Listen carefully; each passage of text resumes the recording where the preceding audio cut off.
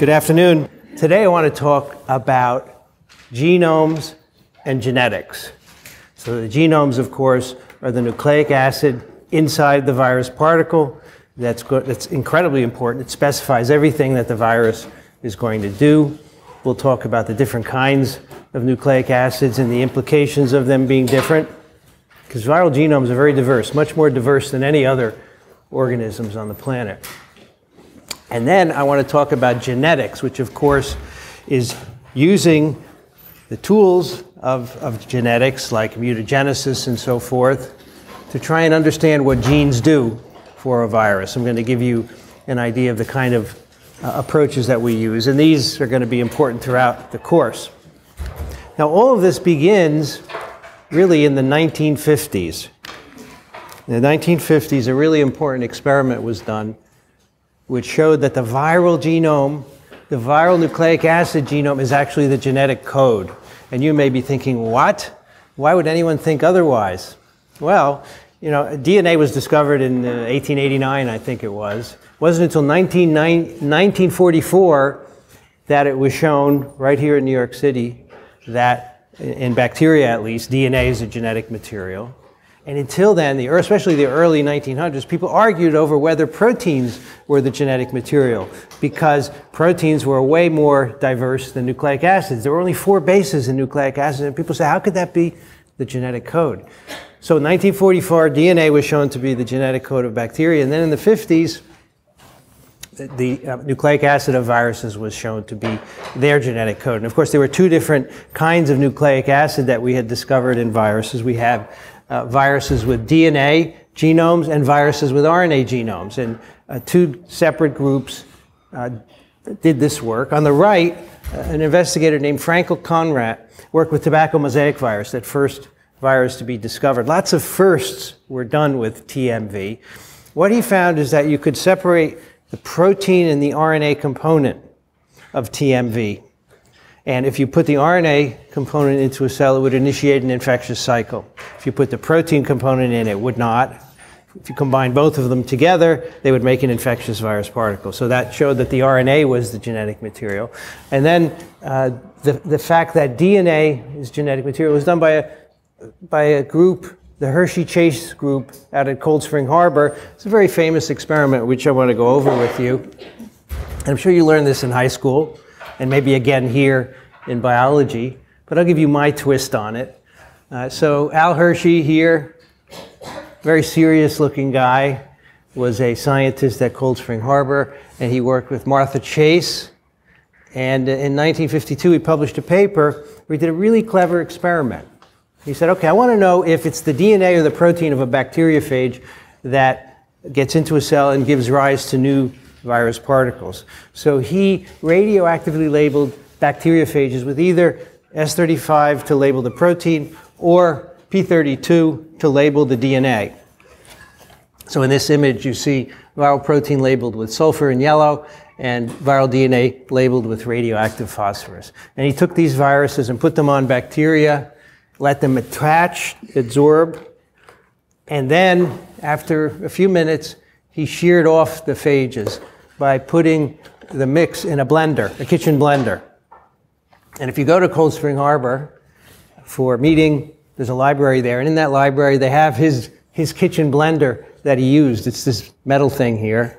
Of course, I don't know of any kitchen blender today that looks like that, but back in the day, that was a kitchen blender. And it was a brilliant way to shear off the phage so they would stop putting their nucleic acid in. Then he would let the bacteria grow and look at the next generation of phage that came out.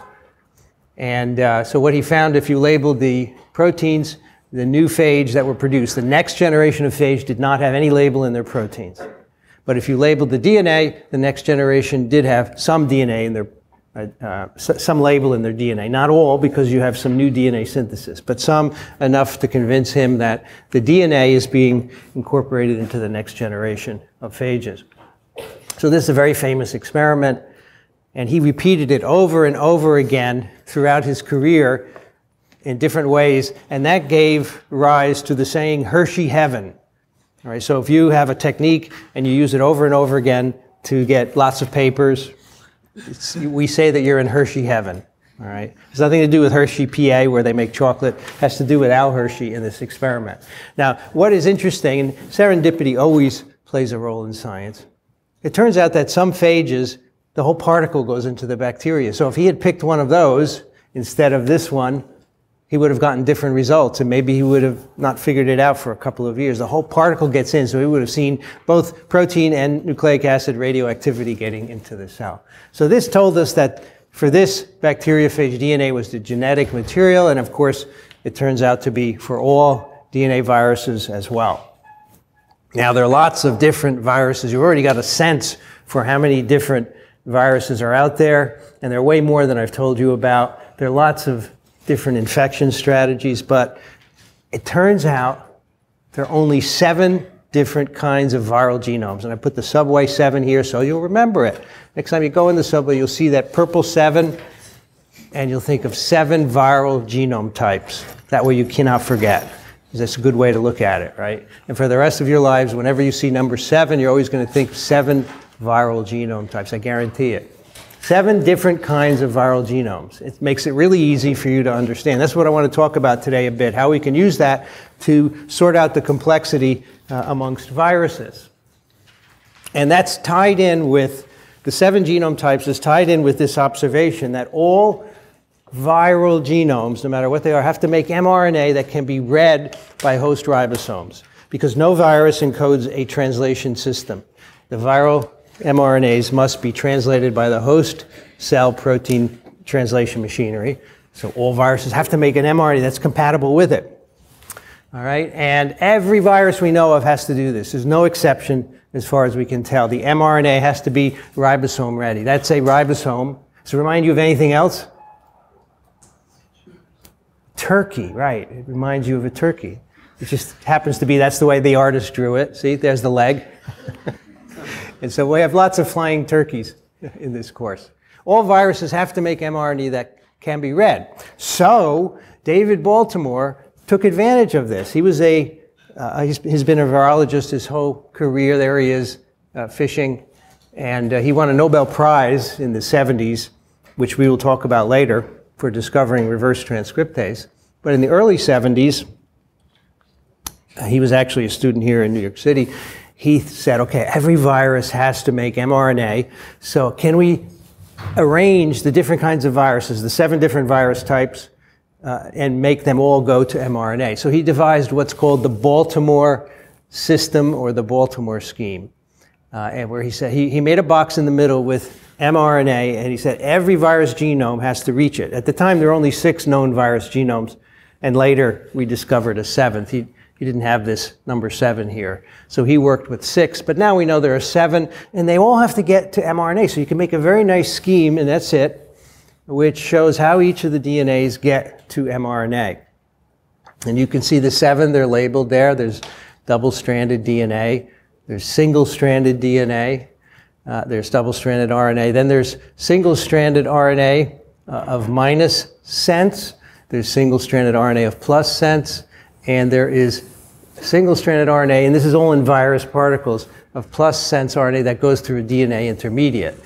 All right? And now, before we go any further, we have to look at some nomenclature here so you know what I mean when I say certain words. Any mRNA that has to be translated, or it's going to be translated, is the plus strand by convention. It's just something that someone devised a long time ago. It has nothing to do with electricity or polarity. It's just, if someone had said it was the minus strand, it would have stuck. But it turned out they said, let's make it the plus strand. So all mRNA that has to be translated is the plus strand. And the DNA of the same polarity is also the plus strand. So if you look at a double-stranded DNA molecule, the plus strand is the one that has the same sequence as mRNA. And to make it, you have to copy the minus strand. So the complements of the plus strands, of course, the minus strands, and that goes for DNA and for RNA as well. Okay, so we have plus and minus strands that we're going to talk about. We're going to talk about this for DNA and for RNA, and the key is that the plus strand is the mRNA equivalent. However, and there are always howevers in science, right? Not all plus RNA is going to be translated. So it's the right polarity to be translated, but just because it's plus does not mean it's going to be translated into protein. We'll see some examples of that today and throughout this course. But if something is translated, it has to be plus RNA. There's no other way around it. And so if you start looking at the Baltimore scheme in terms of polarity, you can see how that factors in. For example, if you have a virus with a negative RNA genome, a negative strand RNA genome, in order to make mRNA, we simply have to copy the minus strand and make a plus strand. And that gives us plus mRNA. And that's the beauty of this scheme, is that I could tell you any virus, a virus with a double-stranded RNA genome, and you could tell me exactly how it gets to mRNA without much thought. So that's the elegance. Knowing only the nature of the genome can deduce the basic steps that have to take place to make messenger RNA. Now, I always tell every year you should commit this to memory, but it turns out you don't have to, because when you take an exam here, I let you bring in a sheet of notes. So this is the one thing you should probably put on the sheet of notes if you don't feel like memorizing it. It does take a lot of space up, though. It's hard to compress this. But it will help you do a lot of things. It will help you answer a lot of questions. So again, if I say a certain kind of genome, and we're going to go through them singly today, you can tell me exactly how they get to mRNA, what kind of reactions have to occur to get to mRNA. So here are the 7 classes. We have double-stranded DNA. We have gapped double-stranded DNA. This is the one Baltimore didn't have in the 70s. It was discovered later. We have single-stranded DNA. So those are the 3 DNAs. We have double-stranded RNA. We have single-stranded plus sense RNA. We have single-stranded minus sense RNA. So far we have 3 categories in DNA and RNA. And that's really, you could think of those offhand on your own. But for the RNA viruses, we have an additional class, these viruses with a plus RNA that go through a DNA intermediate. And this is one of those exceptions where that plus RNA that's in the virus particle, even though it's the same polarity as message, it is not translated when it goes into the cell, for reasons that we'll talk about later. It is copied to a DNA. So there's an example of a plus RNA that's not a message. Why is mRNA placed at the center of the Baltimore scheme? A, because all virus particles contain mRNA. B, there is no reason. C, because all viral genomes are mRNAs. D, because all viral genomes must make mRNA. E, because Baltimore studied mRNA. 97% said D, because all viral genomes must make mRNA. And that's exactly right. That's the reason we put it in the center of the Baltimore scheme, because every genome has to get to mRNA. A, because all particles contain mRNA. No, many particles do not. Viruses with double-stranded DNA, for example, they don't have mRNA in it. mRNA is a very specific molecule. It's an RNA, and it's of plus polarity. Now, aside from these 7 types of genomes, there are lots of structural diversity that does not play into the 7 genome types. And I just want to point it out to you because you're going to encounter it.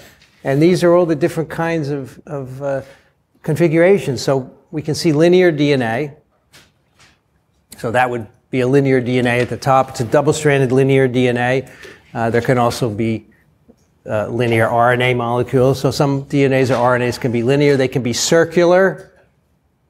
Here's a circular DNA molecule there, and there's a circular RNA molecule there. It can be segmented. The genome can be in pieces. So here on the upper right is an example of a segmented genome. That's one where the RNA, and that happens to be RNA, is in pieces. It can be gapped. So there's a gapped genome underneath the double-stranded genome. It can be single-stranded positive. It can be single-stranded negative, double-stranded. It can be ambisense. Look at this. Ambisense means it can have both plus and minus on the same molecule. It can be double-stranded. It can be double-stranded DNA or RNA. It can have covalently attached proteins. Some viruses, the ends are covalently linked. So here's a double-stranded linear molecule. So it's very much like the one above it with the double-stranded DNA, except that the ends are covalently linked. So what does that mean? Well, if you melt that molecule with the ends covalently linked, it'll be a single-stranded circle, because the ends, the 5' ends of this double-stranded molecule, 5' and 3' ends, are covalently attached to each other in this. And then some genomes have DNA. This is an example of one of the gapped genomes. It has a single strand. Part of the genome is single-stranded. And you can tell by the color, by the way, that that's a negative strand. It's kind of a light blue. The darker blue is the plus strand. Part of the genome is double-stranded. There's a protein attached to the 5' end of the genome, and there's also a piece of RNA left behind. This is actually how the genome is in the virus particle. It's really baroque. We'll see why it happens later on. But in terms of conventions, this kind of Kelly green is plus-stranded, and the olive color is minus-strand. So that's for RNA. For DNA, the darker blue is plus, the lighter blue is minus. So lots of different genome configurations. Why? Why is this? Well, I'm sorry, I shouldn't say why. What's the function of this genome diversity? You can't ask why questions, right? That's philosophical. But you can ask what's the function of this diversity. So let's start with DNA and RNA. Why do viruses have both DNA and RNA genomes, and everything else on Earth has DNA genomes? What's so special about viruses? Well, of course, they're really special, right? And that's because they're the oldest, probably the oldest things on the planet. We think RNA appeared first in evolution. There was an RNA world where molecules of RNA existed, and they weren't coding for anything at first because there were no cells to make proteins, but they were able to replicate themselves. They had limitations, though. RNA as a molecule, as a chemical, has limitations. It can't get very long. It breaks easily. It's susceptible to damage. And so DNA probably evolved from it at some point. And it had to have evolved from it at a time when there were already proteins made. So there was an RNA world, and then there was an RNA world with proteins, and then that evolved into a DNA world. And so today, what's left of the RNA world are viral genomes, mainly. So they're really relics of what were there originally. And later in the course, towards the end, we're going to talk about viroids, which are small pieces of circular RNA that don't code for any protein. But that's probably the first RNA molecules that were on the planet, non-coding RNA molecules that could just replicate. So they're probably relics. And the RNA viruses are still here because they're successful. They can occupy certain niches and infect hosts and propagate, and that's why we believe they're still around. An interesting relic from the RNA world is the ribosome, of course. The catalytic activity of the ribosome is dependent on RNA, not the protein. And there are other enzymes that are based on RNA as well, ribozymes. So these are all, we think, relics of a very highly evolved RNA world. But what about these other configurations? Linear versus circular versus segmented, double-stranded, single-stranded, plus minus. What is their particular functions? We don't have any answers for that. The only thing I can leave you with is that they all work. They have been evolutionarily successful. They all work, and therefore they're still around. We don't have any particular reason for saying this is better than that. I always think that all viruses should be plus-strand RNA viruses, not just because I work on those, but plus, it's beautiful. A plus-stranded RNA gets in the cell, it's translated, and it starts the infectious cycle. You don't have to do any of the other things that you'll see we have to go through. But that is unfortunately where we are left. So I think you should really learn this well, these 7 genome types, and the key virus. And you should also know some key virus families, just so that if I say adenovirus, you'll immediately think double-stranded DNA. And these are some of the main viruses we're going to talk about. We'll have a core of viruses that we'll focus on to teach you the principles. And there'll be a few ancillary viruses along the way for various reasons. But for example, double-stranded DNA viruses, the group 1, adenoviruses and herpes simplex viruses will be featured. And as I said earlier, all of you have herpes viruses of some kind in you. The single-stranded DNA viruses, parvoviruses, there are human pathogens there. There are also animal pathogens. If you have a dog or a cat, you have to vaccinate them against parvoviruses, otherwise they could die. Single-stranded DNA. We have gapped double-stranded DNA viruses. Hepatitis B virus is one example of that. There are a few other interesting ones. And we can move into the RNA viruses, double-stranded RNA. Reoviruses, these are viruses with a double-stranded RNA genome in pieces, and there are a number of human pathogens here, in particular rotaviruses, causes of gastroenteritis. We'll talk about those. Then we have our minus strand RNA viruses. An example is influenza virus, a substantial, significant human pathogen, especially this time of year. Now, this is right in the middle of the flu season we are. and we'll talk a lot about flu, plus-stranded RNA viruses like poliovirus, and retroviruses, which have plus RNA in their virus particle but go through a DNA intermediate. And I want to go through how some of these genomes are expressed, but I think it's really good for you to get very familiar with this. There's a great site online if you want to learn more about all these viruses called Viral Zone, and you can see it's organized by Baltimore category. So there on the top are all the different genome types: double-stranded DNA, single-stranded DNA. You could click on one, so now you click on double-stranded RNA viruses, you get illustrations. Here we are at reoviruses. You could move into different double-stranded RNA viruses. There it shows you all the genome segments, how they work and so forth. This is more information than you need for this course, but if you're really interested, this is a great website, and the URL is there on the slides. What's encoded in a viral genome? So obviously, lots of proteins of various sorts. We have to have proteins to replicate the viral genome. We need proteins to assemble the genome and package it. So we need the protective shell of the virus. We need proteins that regulate the replication cycle, right? Viruses don't just enter a cell and make everything at once. They have regulation, especially as the viruses get bigger and more complicated. They have temporal regulation, which we'll talk about. Not all viruses do, but many do. We have to have proteins that modulate host defenses. Every virus genome on the planet, as far as we know, has to encode at least one protein to antagonize host defenses, our immune system, and that of other hosts. Because immune systems are so great, if viruses didn't encode antagonists, they would be wiped out. They would be gone. We have really good immune systems. And we'll talk about some of those. But every virus on the planet has at least one protein that can antagonize some aspect of immunity, and some have multiple ones. And those viruses that cause lifelong infections, like the herpes viruses that are in you, all of you, they encode multiple antagonists of immune defenses, and that's why they can stay with you. They don't get cleared. And finally, they have to encode proteins that allow them to spread to other cells and to other hosts. So this is kind of a simplistic view, but it gives you an overview of what's there. But what's not in a viral genome? Maybe that's a more interesting thing to do. There are no genes encoding the complete protein synthesis machinery.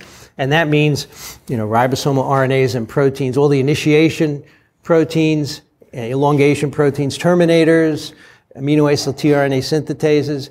Now, up until 10 years ago, we thought no virus genome encoded any of this, but it turns out there are some giant viruses. One of them is shown here. We mentioned it last time. This is a Mimi virus. Some of these actually encode parts of the translational machinery, like amino acyl tRNA synthetases, even initiation factors, and tRNAs. Not all of them. So none of these have a complete translation system, but they have parts. And we think, nobody's looked at this yet, we think that maybe this allows the virus to fine-tune translation in an infected cell, so it's better suited to translating their mRNAs versus mRNAs in the cell itself. There are no genes encoding proteins involved in energy production or membrane biosynthesis. So viruses need a lot of energy, huge amounts of energy, to produce everything they need to make new virus particles. Can't make any ATP on its own. Has to use it from the cell. And so what happens is viruses kick up the metabolism of cells that they infect because they need energy to make building blocks and to assemble those into viruses. No membrane biosynthesis. A lot of viruses are enveloped. They have a membrane around them. And many viruses replicate in membranous vesicles, and that has to be provided by the cell. There are no centromeres or telomeres that you would see like those in our host chromosomes, right? With the ends of our chromosomes, the telomeres, the centromeres in the middle. You don't have anything like that in viral DNA genomes. Now, this all comes with a caveat because maybe we haven't found them. As we sequence viral genomes that we find, 90% of the genes are things we don't even recognize. We put them in a database and hope that one day somebody will work on them and figure out what they do. So maybe buried in that are things that will fulfill some of these functions. But for now, these are things that the host, some of the things that the host has to provide for the virus. I think it's useful to look at the biggest and smallest of viral genomes. So that's what we have here. These are the largest known viral genomes. I have to tell you that the 10 on this slide, we didn't know any of them 10 years ago. They're all recently discovered. So the biggest genome was much smaller than 650,000 bases in length. So the biggest so far that we know, Pandora virus, Salinas, which was discovered in water in Australia, and it's been since discovered somewhere else. The guy who discovered this tells an interesting story. He was at a meeting in Australia, and he at the break, he took his bottle of water and he just walked to the window of the meeting place, and he looked out and he saw a muddy pond next to the meeting place. So he poured out his water and went, filled up his water bottle with pond water, brought it back to France, and he isolated this virus from it. You're not supposed to do that, but people do things like that. 2.5 million base pairs in length, encoding 2,500 proteins. And most of those proteins, we have no idea what they're doing. And then it goes down from there. There are all sorts of viruses. This one, Bodo-Saltans virus, was just discovered recently. It's a virus of a small single-celled eukaryote that lives in waters of the world, 1,200 open reading frames. And you can see these are all really big. And we'll talk about some of them and what they encode here. But what about the smallest? The smallest, well, the smallest is called a viroid, 120 bases of RNA. And it doesn't encode any proteins, no protein coding region. And some other viruses are slightly bigger. Again, they don't code for any protein. So we don't really call them viruses. We call them viroids or satellites. But they're probably really old and we're around in the RNA world. So we start at 0. The hepatitis delta satellite encodes one protein. So we'll talk about this virus later, or this satellite. It can't replicate on its own. It has to replicate in cells infected with hepatitis B virus that provides all the functions this satellite needs. The only thing it encodes is a protein that encapsulates it, and that is that one protein. So these top three really are very disabled, if you will. Now we start with circovirus. This is the first virus, which I would say is a fully autonomous virus. It can get into a cell and replicate and make new virus particles. It doesn't need any other help from any other viruses. And it encodes 2 proteins, has a genome of 1,700 bases. So that's the smallest viral genome that we know about. 4 proteins, 2, 7, and so forth. So there are lots of viruses at the lower end that are really simple, but they do really well. You only need a couple of proteins, and these basically orchestrate the host to do everything that the virus needs, and we'll talk about how some of those work. What information may be encoded in a viral genome? A, gene products that catalyze membrane biosynthesis. B, gene products that catalyze energy production. C, complete protein synthesis systems. D, centromeres or telomeres. E, enzymes to replicate the viral genome. So most of you have got enzymes to replicate the viral genome, which is correct, because all the other ones are not correct. So you had to really do this by elimination, because I haven't talked much yet about what replicates the viral genome. But gene products that catalyze membrane biosynthesis, no. That catalyze energy production, no. Complete protein synthesis systems, no. Centromeres or telomeres. So let's talk about the different kinds of genomes a bit, some of their properties. Start with viral DNA. Of course, our host system is based on double-stranded DNA, and many DNA viruses emulate the host. They may have emerged from hosts many years ago, but as I said, most DNA genomes are not like our chromosomes, which has telomeres and centromeres and is wrapped up in chromatin. Most viral genomes in the particle don't look like that, although when they get into the cell, and if they do go to the nucleus, they do get chromatinized, and they look a little bit like host DNA. But in the virus particles, they're not like chromosomes. And as you'll see, and here we have chromatinized DNA, just to remind you. This is what our DNA looks like. Viral DNA pretty much doesn't look like that in the particle until it gets in the cell. But there have been a number of interesting tricks that have evolved to replicate viral genomes. We'll talk about that when we consider DNA synthesis. There's some problems associated with DNA synthesis, like the end problem. And viruses have evolved ways to get around that. So that's what I mean by that. So here are some viruses with double-stranded DNA genomes, and we will talk about a few of these in great detail. We have our adenoviruses. They're very characteristic. They have a capsid with these Sputnik-like spikes coming out. We'll explain how all of these are built later on. We have our herpes viruses. Those are two pretty big viruses, and the pox viruses are large. They have large genomes, although nowhere near the size of some of those giant viruses I showed you. Papilloma and polyoma viruses as well, and we'll talk about them because they have been great models for understanding DNA replication. So these genomes, double-stranded DNA, they can be transcribed to make mRNA directly. So double-stranded DNA is the only DNA molecule that can be directly transcribed to mRNA. That's just something you have to remember because we have other configurations of DNA. We have gapped and we have single-stranded DNA. The other things have to happen first before mRNA can be made. So these DNAs get in the cell, they make their way to the nucleus, they're transcribed to mRNA. The mRNAs can be translated into proteins, and the proteins can participate in DNA replication, and eventually they form new virus particles with new DNA genomes that are produced.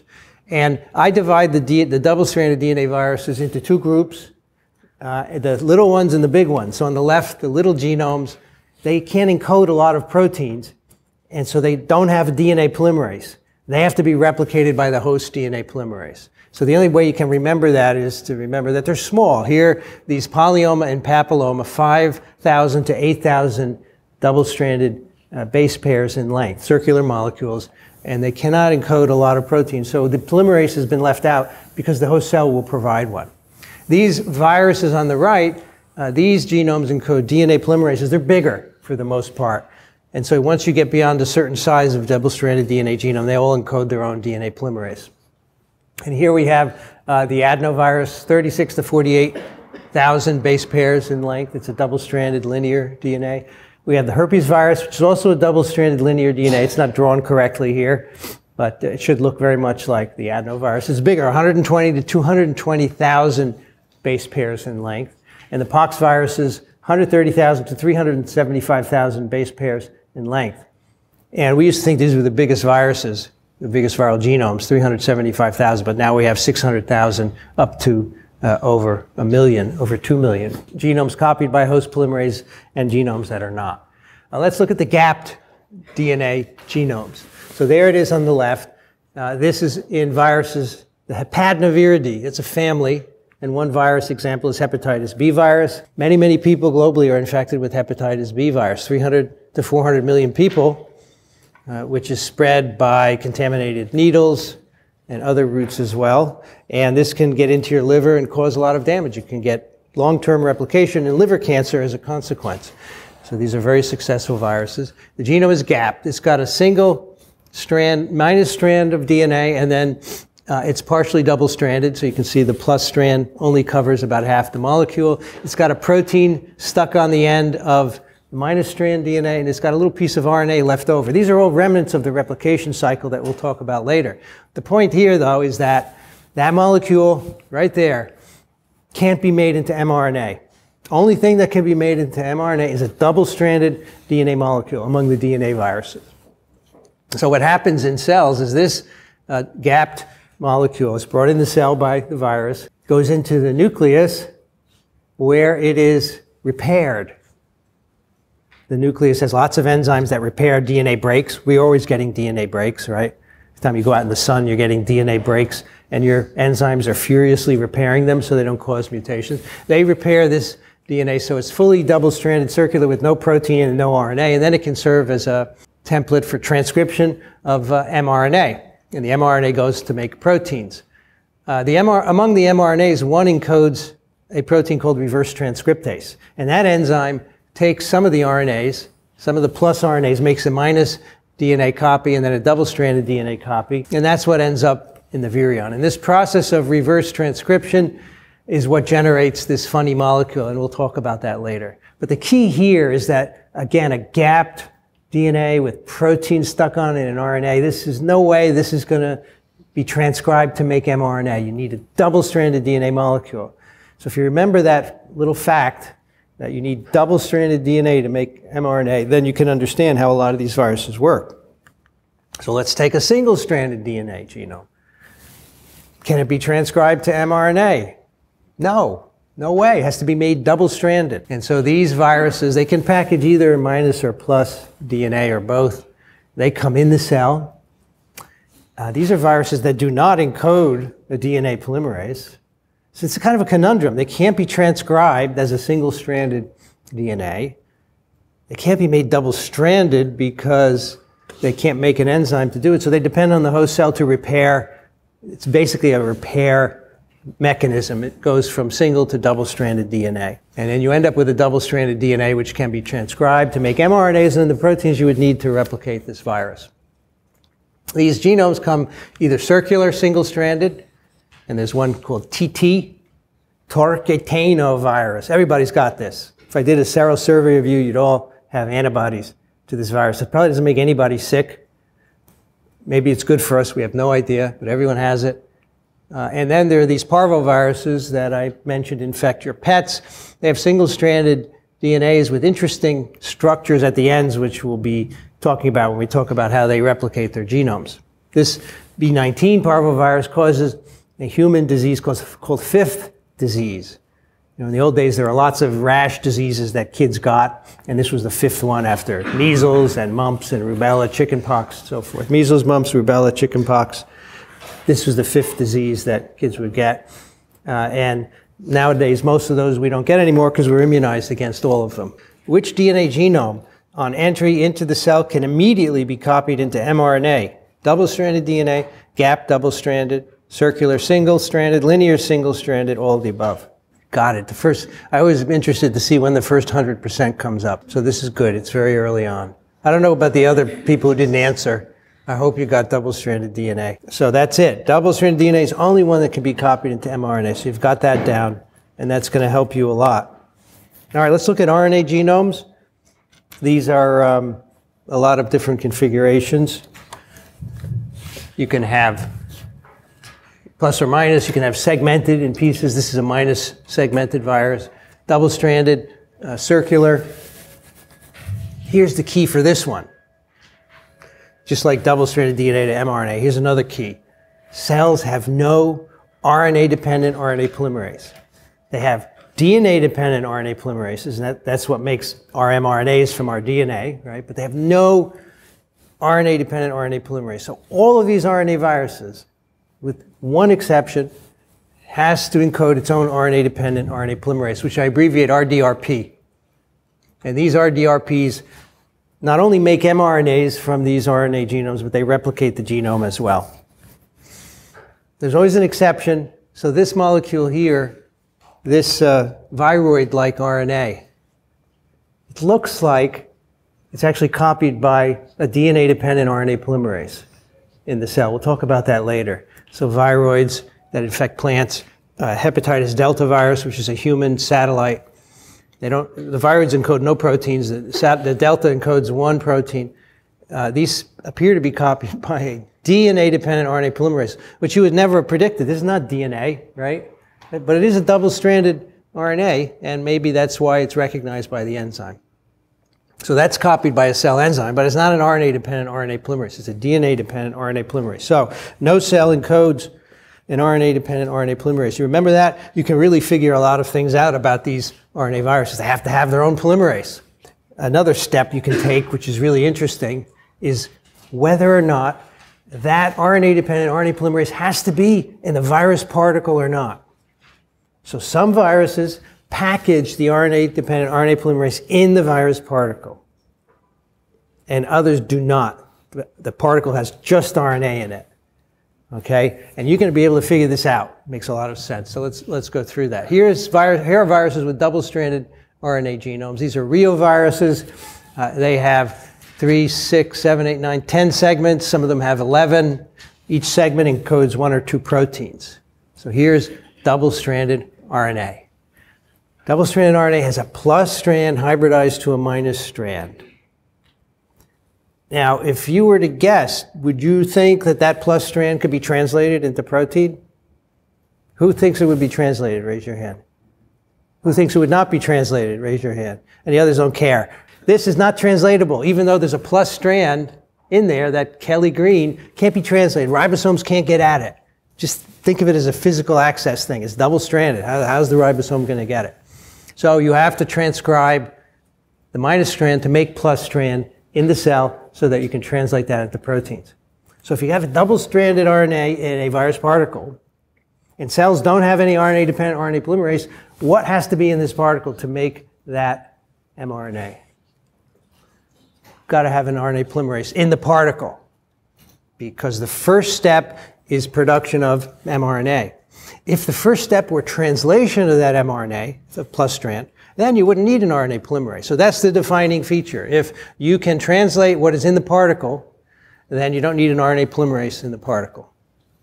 So these viruses, these double-stranded RNAs cannot be translated, so they have to be copied to a mRNA, which happens in the cell. And the virus has to bring that polymerase in with it, because it can't make it, right? If it can't make mRNAs, it can't make an enzyme.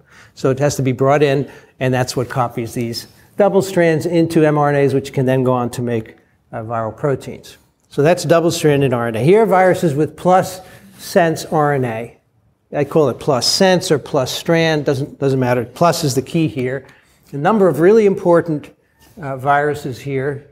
There's a lot of diversity in RNA viruses, lots of different kinds, lots of human pathogens, because these viruses are very mutagenic, and we'll see why later. So we have picornaviruses, which include poliovirus and rhinoviruses. I have a rhinovirus right now, probably, replicating in my upper tract, and I hope none of you acquire it. It's not that bad. It lasts for a few days. It's annoying.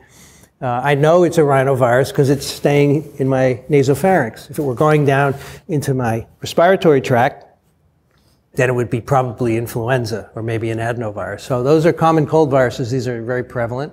Polio is about to be eradicated. It's caused paralysis for many years. Plus strand RNA viruses.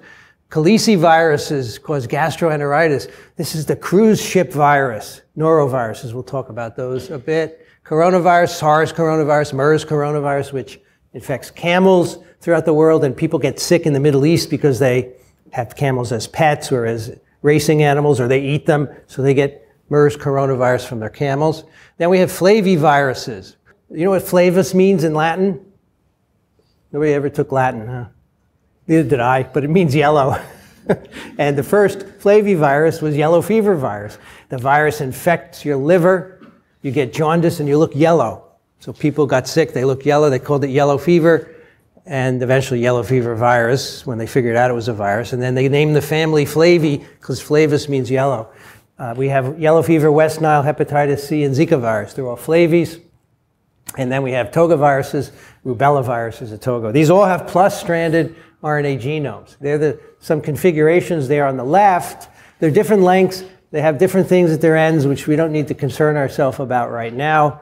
The point is this is plus RNA. So does there need to be an RNA polymerase in these virus particles? No, it doesn't. Because that plus RNA can get into the cell, it goes in the cytoplasm, and immediately ribosomes hook onto it and they start making proteins. You don't need an RNA polymerase. These viruses all have just a shell and a plus RNA into it. The ultimate simplicity. I mean, that's why I said before, these should have dominated the world, these viruses, but you still keep other viruses that need to go around this. All right, so that's plus strand RNA strategy. Now here we have these plus RNAs that don't translate that mRNA when it goes into the cell. So these are retroviruses. The family is Retroviridae. Two human pathogens, human immunodeficiency virus, HIV, and human T lymphotropic virus, HTLV. And of course, you know that we have a huge AIDS pandemic ongoing because of HIV right now, and we'll talk about that in a lecture of its own. But these viruses have an RNA genome. It's plus-stranded. And if I told you nothing else, you would say, there probably doesn't have to be a polymerase in those particles. But in fact, the way these replicate is very different. When this RNA gets into the cell, it is not translated. And probably that's in part because it remains shrouded in a subviral particle so the ribosomes can't access it. Certainly, if you extract the RNA from these viruses and put it in an in vitro translation system, or even in a cell, it will be translated because it's plus-strand RNA. It is mRNA. But in the life cycle of these, or the reproductive cycle of these viruses, it is not translated. So here's the retroviral genome, plus-stranded. It's capped and polyadenylated. It looks very much like an mRNA. But when it comes in the cell, it is not translated. It is copied into a minus DNA strand by reverse transcriptase. And of course, that enzyme is in the virus particle. It turns out there are very, very low amounts of reverse transcriptase in all of our cells, but probably not enough to carry out this reproductive cycle. So you're just going to have to remember that the retroviruses carry a reverse transcriptase, which makes minus DNA and then double-stranded DNA, because remember, you need to make minus DNA to make mRNA. The other twist that happens here is this double-stranded DNA then goes in the nucleus and integrates into chromosomal DNA. And there it is transcribed by DNA-dependent RNA polymerase to make messenger RNAs. The integrated retroviral DNA, and you all have a good percent of your genome, which consists of integrated retroviral DNA that you've inherited from your parents and they got it from their parents, all the way back to pre-Homo sapiens, virus infections that happened ages ago. The viruses integrated and stayed with us. They went in our germline. That integrated DNA is called the provirus. So when I say provirus, I mean integrated retroviral DNA, okay? It is not unintegrated, it's integrated into our host chromosome. And they are integrated into our host chromosome. mRNAs are then made, and the proteins can be made that drive the replicative cycle. And let's end up with the minus sense single-stranded RNA viruses. Lots of pathogens here: measles and mumps viruses, rabies, Ebola and Marburg viruses, influenza virus and Lassa virus. These are all envelope viruses of different morphologies with negative strand RNA genomes. Now you notice that when I draw these negative strand RNA genomes, they're always coated with some yellow stuff. You can't see the green very well, right? And here the arenas are actually ambisense. They're half plus stranded and half minus stranded. But these are all proteins coding the negative strand RNA. And among those proteins is the RNA polymerase, because remember, these negative strand RNA viruses have to bring in a polymerase with them because the negative strand RNA can't be translated by definition. It has to be copied to plus RNA. There's no host RNA polymerase that can copy it, so the virus brings it in. Every one of these viruses in the particle has a couple of copies of the viral RNA-dependent RNA polymerase. So as soon as these genomes get in the cell, that enzyme starts cranking out messenger RNAs. So that's something that you could figure out by just knowing a few things about plus and minus strand and RNA polymerases. There's a great book called Fever, The Hunt for a New Killer Virus. This was Lassa virus was an emerging virus discovered in the 60s in Africa. Pretty much the first emerged new virus that we saw. You know, all the other viruses we discovered as we went along, but this one just popped out of nowhere seemingly. And now we know that this happens frequently when viruses transfer from animals to people. But this was a book I read after college. I graduated college, I was working in a lab, and I didn't know what I wanted to do, and I read this and I said, I got to be a virologist. So this is that's why I'm here today, because of this book. And it takes place at Columbia in part. It's a really cool story. Later on when we talk about vaccines, we'll talk a little bit of that story, but it's really good. You can still pick it up. And finally, we have minus strand RNAs, single-stranded RNA. I haven't told you anything about the genome configuration yet. It can come in two ways. It can come segmented or it can come non-segmented. So the influenza viruses, for example, have a segmented minus strand genome. The mumps and measles viruses have non-segmented. Ebola, Marburg, rabies virus, they all have non-segmented genomes. Now, having a segmented genome is really important because it allows much greater genetic variation.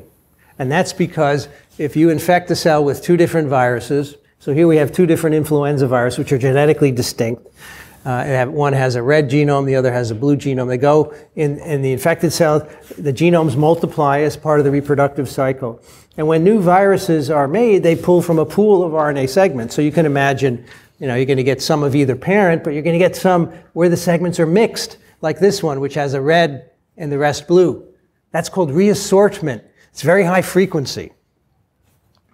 So as far as we know, RNA genomes, at least minus strand RNA genomes, don't recombine like DNA genomes do. It seems to be that RNA plus stranded RNA genomes can recombine by another mechanism, but it's very low frequency. This is really high frequency, and that's why flu is a problem, because all the strains that are out there circulating, human strains, animal strains, they can co-infect a host and reassort, and out can pop new viruses with new properties that may be a problem. So reassortment, consequence of a segmented genome, very important, not only for influenza viruses, but other viruses with segmented genome as well. And finally, the last one is our ambisense genomes. I wanted to show you this because it's very weird.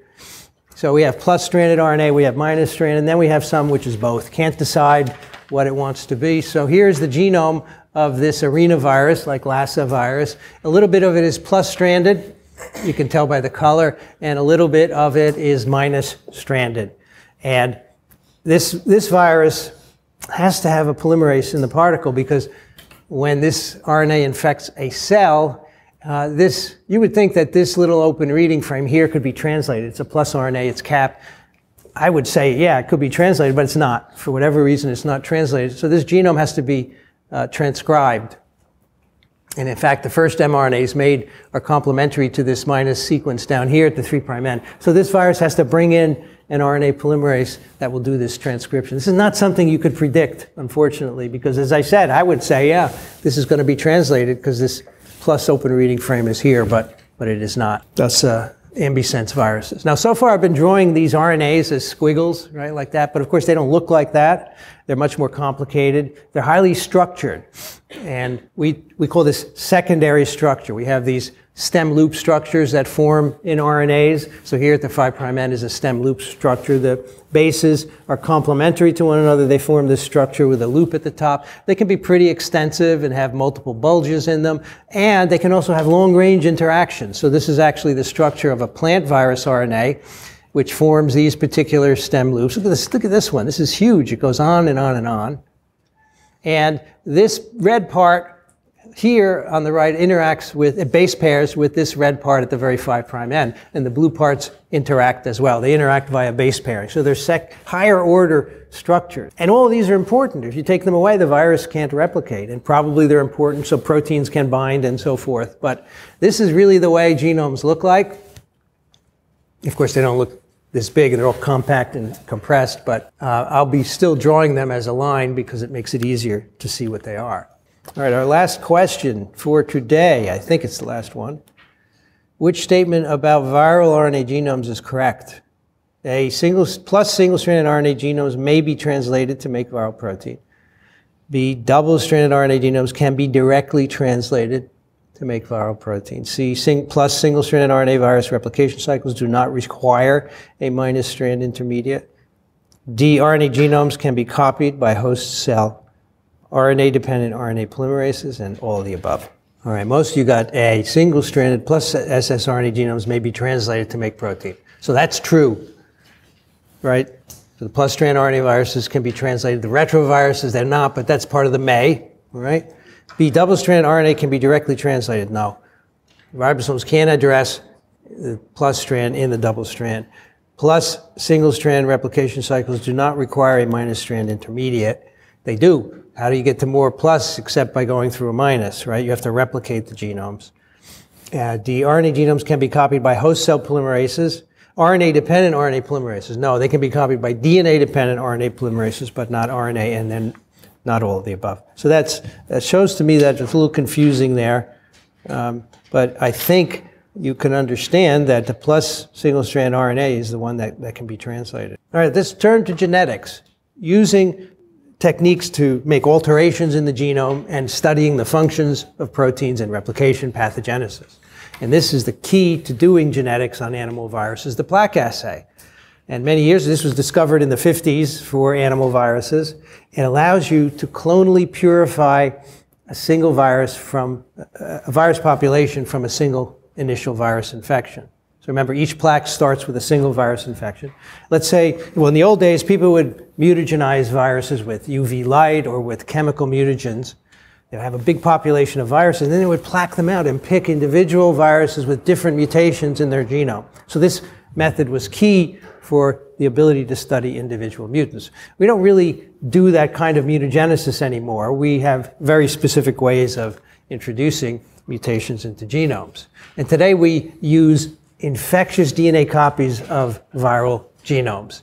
We call this engineering mutations into genomes the modern way. So we have, for any virus that's out there, we can make a DNA copy of it, whether it's an RNA virus or a DNA virus. We can clone it into a bacterial plasmid. So as you know, bacteria have their own large DNA molecules, and they have smaller circular plasmids, which can move from bacterium to bacterium, often encode antibiotic resistance. But we learned to harvest these plasmids in the 70s, the recombinant DNA revolution, and insert viral genomes into them. So now you can grow up lots of viral DNA in a plasmid in a bacteria, and you can make mutations in it. You can make recombinants between different viruses. The last lecture of this course will talk about viral gene therapy, using viruses to deliver genes for therapeutic uses, for killing tumors. All that is possible because we can manipulate genomes now of viruses using infectious DNA copies of their genomes. When you think about it, and this is called transfection, we introduce a DNA copy of the viral genome into a cell, virus comes out, the virus reproduction cycle starts. That's called transfection infection. And it's really a modern validation of Hershey-Chase. It proves that the DNA is the genetic material, right? Because you're putting just viral DNA into cells and out comes more virus. So that means DNA is the genetic material. And you can, as I said, you can use these to make deletions, insertions, substitutions, nonsense, minsense, any kind of mutation you want. You can add genes to a virus, you can take it away. We'll see later, you can add an antigen and make a vaccine out of a different virus. Incredible, incredible versatility. So that's what we all use to do our genetic methods. And transfection, the word was coined initially by production of infectious virus after introducing DNA of bacteriophage lambda into bacteria. When you introduce DNA into cells, that's called DNA-mediated transformation. We don't just call it transformation because that's used to describe a change in cells on the way to becoming cancerous. We call that transformation of cells. So DNA-mediated transformation is what we call putting DNA into cells, and transfection or transformation infection was what these early experiments were called, putting a viral DNA copy into cells and getting virus out. Unfortunately, now everyone uses transfection for just putting DNA into cells because DNA-mediated transformation is too hard, it's too long. So you don't get confused. You can hear transfection, but they may not be talking about virus infection. So here's an example of an infectious DNA clone. Here is poliovirus, which is a virus with a plus-stranded viral RNA. And of course, when you infect cells with poliovirus, out come more polioviruses in about 4 hours, right? If you extract the viral RNA from poliovirus particles, you can introduce that into cells by transfection, and out will come cultured cells. And you know why that works, because that's a plus-strand RNA, and it's translated to make all the viral proteins, which then go on to initiate the infectious cycle. So what was done in the 70s was to make a DNA copy of this RNA, clone it into a bacterial plasmid. So now we have poliovirus DNA. And if you put that into cells, it gives rise to RNA, which initiates an infectious cycle. Or you can transcribe RNA in vitro using enzymes. You make RNA and put that into cells, and that will also initiate an infection. The point here is that we now have an infectious DNA copy of this genome. We can make any kind of change to it that we would like to make. And this has been done pretty much for every virus that people work with. It's been done with HIV and modified it so it's no longer pathogenic, and we can use it to deliver genes in gene therapy. We'll talk about that in the last lecture. Here's another example I want to point out because I want to tell you about a use of this. This is influenza virus. Now, influenza virus genome is 8 single-stranded RNA segments. All right, so what they had to do was to make a DNA copy of each of these 8 segments. And then they take 8 plasmids and put them into cells and get influenza virus out. But it's actually more complicated than that, because it turns out that you have to set up each plasmid in this way. So you have the viral DNA in the middle, and then you have a Pol2 promoter at one end. Pol2 is the enzyme that makes our mRNAs. So that's going to make the mRNA for each influenza virus segment. At the other end of the DNA, we have a Pol1 promoter, which is going to transcribe the other strand, and that's going to make a negative strand viral RNA. So you put these 8 plasmids into the cells, you're getting both plus and minus RNA made. The plus RNA is translated, you get proteins that will then go on and replicate the genome and make infectious virus. So anytime you want to make infectious influenza virus from plasmids from DNA, you need to use 8 plasmids. And again, this is used to modify influenza viruses extensively. People are trying to derive new vaccines and so forth using this technology. I can't emphasize how important this is for pushing the field forward. But maybe you can also think that this, in the wrong hands, this could be a problem, this technology, right? Because you could modify a virus to do whatever you want if you could figure out something nefarious, I suppose. And here's an example of an experiment that people have been worried about. This is an experiment where the 1918 influenza virus was resurrected. Wrong word, because viruses are not living to start with, but you get the idea. 1918, there was a huge global pandemic. Millions of people died of this influenza virus. Eventually it went away, but we didn't have influenza virus at the time. In fact, the first influenza virus was not isolated until 1933. So the 1918 pandemic came and went, and no one ever had that virus to work with. It would be interesting to work with it to see why it was so deadly. Fast forward 2005. Some people decided to, let's use this DNA technology to reconstruct the 1918 influenza virus. So they did 2 things. First, remember 1918 is World War I. Lots of American soldiers died in that war, and lots of them died of influenza. Some of them over here in camps throughout the US. So when they die, when a soldier dies, they usually take samples, especially if they don't know the cause of death. They take samples, they embed them in paraffin and fix them, and they store them. And these samples are still there. You can find a place in Washington, in the Washington area, where you have lots of samples from 1918 from soldiers who died of flu. So a group went and got some of these lung tissue samples.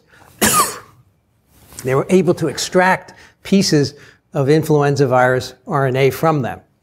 Okay, so if you have the RNA, you could sequence it and then synthesize a DNA plasmid. Unfortunately, that wasn't enough to reconstruct all 8 RNA segments. So then what they did is they went up to Alaska, and a number of people had died of flu in 1918. They were buried in the permafrost. It's always frozen there. So they opened the graves, and they did a lung biopsy, took a piece of tissue out, extracted RNA, and they completed the sequence with that. So this sequence comes from 2 sources: paraffin-embedded tissue of soldiers who died from somewhere in DC, and biopsy of lungs from people who died in Alaska and who were frozen ever since then. They got the complete nucleotide sequence of all 8 segments. They made DNA copies of each one, and they put this into cells, and they recovered 1918 influenza virus. Now, a lot of people were very upset about this experiment, because they say, oh, you're going to release this and it's going to cause another pandemic, right? Well, that never happened, because we know how to work under containment that prevents viruses from getting out. But you could argue, well, people make mistakes, so even if you have a very strict protocol for containment, something's going to happen, right? But nothing did happen. And in the meantime, people studied these viruses, 1918 flu viruses. You'd have to do this in a BSL-4 facility, by the way, where you have to wear a spacesuit, and you're in isolation, and the viruses never come out of the room and so forth. They could find that you can inhibit these viruses with contemporary antivirals, which is good to know. We could learn about, we do animal experiments and learn why this virus was more lethal. So we learned a lot from studying this, but this really catalyzed a industry in the US where people started to worry about what we call synthetic virology. We can make a virus from a DNA. As long as you have the sequence, you can make the virus from it. So, for example, smallpox virus was eradicated in 1979. Huge scourge of humanity. Hundreds of millions of people died. Eradicated. This is fantastic, by vaccination. But the sequence is in PubMed. You can go into PubMed and you can find the sequence of smallpox virus. And if you want to, you can synthesize the whole thing. Now it is 350,000 bases. So it's hard to do. So not anyone is going to be able to do this. But in theory, it could be done. So people began to worry about people making viruses like smallpox, 1918 flu. And so a commission was set up in the US called the National Science Advisory Board for Biosecurity. So again, it's using synthetic virology to make something that could be dangerous. And this is a committee, it's a federal committee that provides oversight of what we call dual-use research. So let's say you recover the 1918 influenza virus and you want to see if it's resistant or sensitive to contemporary antivirals. That is a good goal to do. However, someone could take the virus and use it for nefarious purposes. So we say that that 1918 virus has dual use potential. It could be used for good and for bad. Someone could get a hold of it and release it in some way. So this committee looks at experiments. If you're going to do an experiment with a dangerous pathogen like 1918 flu or smallpox or others, Ebola, you have to get it past not only your institutional committees, but this federal committee as well. And they will say, and, they consider national security, the needs of the research community. So they say, okay, is this an experiment that has to be done? And they make a decision about whether you can do these experiments or not. And not too long ago, a huge controversy emerged where some individuals were trying to take an avian influenza virus called H5N1, which very rarely infects people and doesn't transmit very well by aerosol among those people. This is a bird virus. And they wanted to make it transmissible by aerosol by modifying the genome. So many people got upset about that, and this committee got involved. And this happens on a regular basis now, that when people want to propose these kinds of experiments, they have to be vetted properly. But the reason I tell you all this is that we have mechanisms in place to review these experiments and decide whether they're worth doing or not. And I think they work very well, but the public does not understand it. A case in point, not too long ago, a week or two ago, a group in Canada was able to synthesize the entire genome of a pox virus. It's the first time that's been done. So it is a vaccine strain, so it's not pathogenic. But they showed that you could put, from small oligonucleotides, you could stitch enough together to get a 350,000 base genome, and they recovered virus from it. And if you look in the press, if you just search pox virus, synthetic pox virus, in the news of the past week, you'll see lots of articles saying scientists are out of control, they're making these dangerous viruses. So what I like to do is inform people that these have good intentions and they're worth doing experimentally.